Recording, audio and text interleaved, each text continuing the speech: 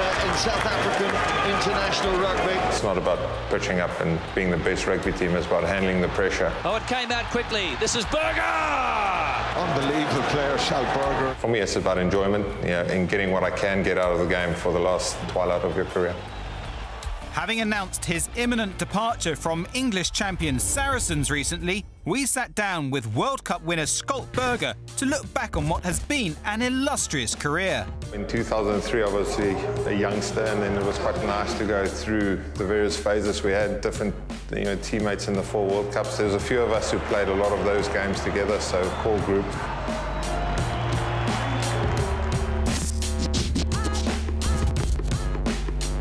I think England sort of transformed the way they played during the Rugby World Cup and went back to their traditional strengths. The first pool match is quite well documented, where we beat them by 36 points to nothing. Tries to get it through. Now here goes South Africa. There's a real problem for England. One pass, and there goes J.P. Peterson for South Africa. And then we found them playing them in the World Cup final, and we all knew it's going to be a different game. And everyone who has played in World Cup final know, it's trying to be the best possible team and win a Rugby World Cup, not only for yourself, but obviously for your whole supporting nation.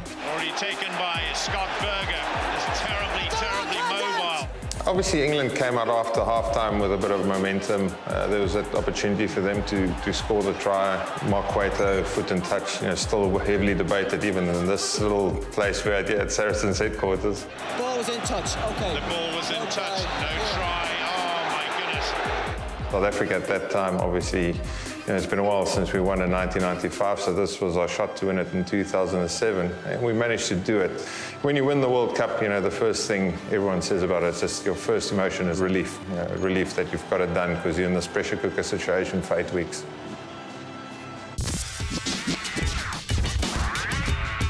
As a veteran of 4 Rugby World Cups, the 35-year-old is quietly confident of his compatriots' chances 8 months out from Japan 2019. I quite like the position they're in, because they're going to fly under the radar, not completely, but going to the World Cup, I don't think everyone's going to pick them in the top 4 to win it.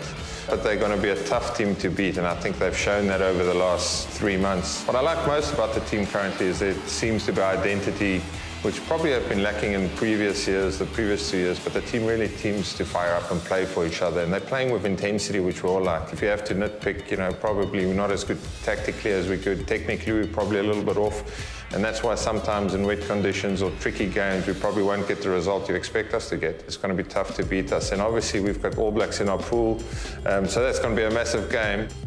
I spent 2 seasons across in Japan, and I love the country. As an Afrikaans-speaking South African, when you go from Cape Town and you arrive in Tokyo, it's like arriving in space. And I remember the first night I went to buy milk, and I went down to the little convenience store. So I got sidetracked with the beers, and as we do, a bit of wine, there's some nice meats, here's some sushi.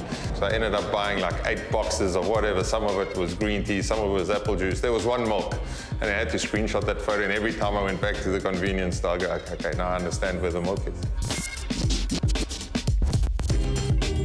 We're obviously a very successful club, but I think behind our performances and the results we get, it's how we treat each other off the field. So, obviously you're on a lot of group chats with teams that achieved a lot of things. As a South African that comes from a very relaxed atmosphere down in Cape Town, to walk into this place is, it's golden. So we've got a real family spirit amongst each other.